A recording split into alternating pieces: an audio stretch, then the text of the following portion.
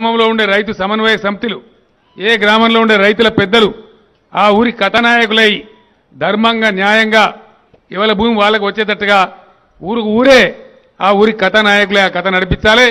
అట్లయితేనే మనం బాగుపడతాం. మనం రైతులం కాబట్టి ఆ విధంగా ముందుకోవాలని చెప్పి నేను కోరుతా ఉన్నా. దీని తర్వాత రైతులకు గిట్టుబాటు ధర రావాలి. గిట్టుబాటు ధర రావాలంటే డైలాగులు కొడితే రాదు, అబద్ధాలు చెప్తే రాదు. ఎట్లా రావాలి గిట్టుబాటు ధర? ఏ పద్ధతిలో రావాలి? ఈ దేశంలో మినిమం సపోర్ట్ ప్రైస్ అనేది కేంద్ర ప్రభుత్వం తన గుప్పిట్లో పెట్టుకున్నది. మీకు తెలుసా విషయం? ఇలాగే నిజామాబాద్ జిల్లాలో కూడా రైతులు మా పసుపు ధర ఇవ్వాలి, నిన్నమల్లి కూడా కొంత ప్రాంతం పండిస్తారు, పసుపు పండిస్తారు, నాకు తెలుసు. ఇవ్వాలి కరెక్టే, అధికారం ఇక్కడ రాష్ట్రం చేతుల్లో లేదు. 5 ఏళ్ల నుంచి 500 దరఖాస్తులు ఇచ్చినాం. నేను స్వయంగా నరేంద్ర మోడీకి చెప్పినాను, ఒక పసుపు బోర్డు పెట్టవా, దానికి ధర పెట్టవా అంటే 5 ఏళ్ళు పెడిచేమని పెట్టినారు.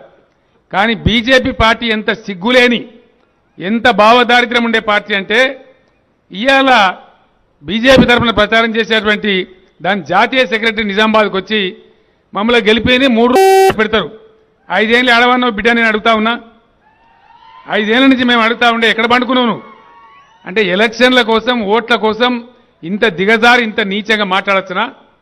5 సంవత్సరాల నుంచి అడిగితే దాన్ని పట్టించుకోకుండా ఉండి, ఎన్ని దరఖాస్తులు ఇచ్చినా ఎన్ని దండాలు పెట్టించినా పట్టుకోకుండా ఉండి ఇవాళ ఎలక్షన్లో వచ్చి మాకు గుద్దుండ్రి, గుద్దాలే గట్టిగానే, తొక్కుడు తొక్కితే పాతాల్లో ఒక తొక్కాలి. నేను ఒక్కటే మాట, ఈ ఎలక్షన్ అంతా కూడా మీరు నా మాటలు వింటా ఉన్నారు. సరే, మన రాష్ట్రం మనం నీళ్లు తెచ్చుకుంటాం, సంక్షేమం చేసుకుంటాం. నిన్నగాక మొన్ననే మీరు నన్ను గెలిపించినారు, మళ్ళా బ్రహ్మాండమైన మేయాటిచ్చి గెలిపించినారు. 5 ఏళ్ల పొద్దు గడిచేది ఉంది, పనులన్నీ జరగాల్సింది. నేనే వచ్చి చేయిస్తాను, మీరు భయపడక్కర్లేదు, రందిపడే అవసరం లేదు. మొన్న ఎన్నికల్లో ఇచ్చిన వాగ్దానాలన్నీ కూడా అన్నీ నెరవేర్చుకుందాం.